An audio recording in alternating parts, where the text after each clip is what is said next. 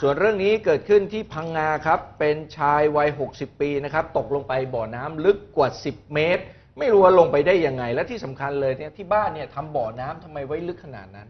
เป็นบ่อน้ำใต้ดินในห้องน้ำอยู่ในห้องน้ำนะแต่ตัวเองก็พลาดนะครับแล้วก็ตกไปนะครับเป็นอุบัติเหตุนะครับเจ้าที่ต้องเข้าไปช่วยเหลือนะครับเดี๋ยวไปดูภาพเหตุการณ์กันนะครับอันนี้ก็เป็นวินาทีที่เจ้าที่กู้ภัยเองเข้าไปช่วยเหลือนะครับโดย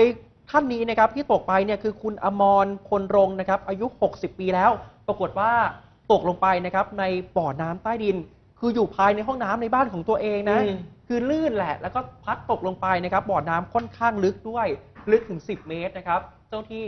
ก็ต้องเข้าไปช่วยเหลือนะครับตามภาพที่เห็นนี่คือโรยตัวลงไปช่วยนะครับคือต้องดึงตัวคุณอมรขึ้นมาเพราะว่า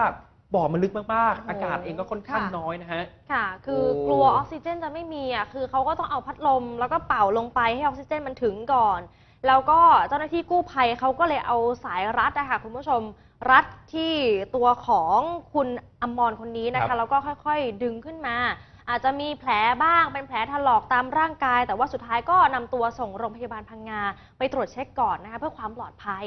นี่ต้องบอกว่าเดชบุญรอดมาได้เนี่ยเยี่ยมเลยนะที่ตะโกนเราได้ยินแล้วมีคนได้ยินอยู่ในบ้านด้วยนะ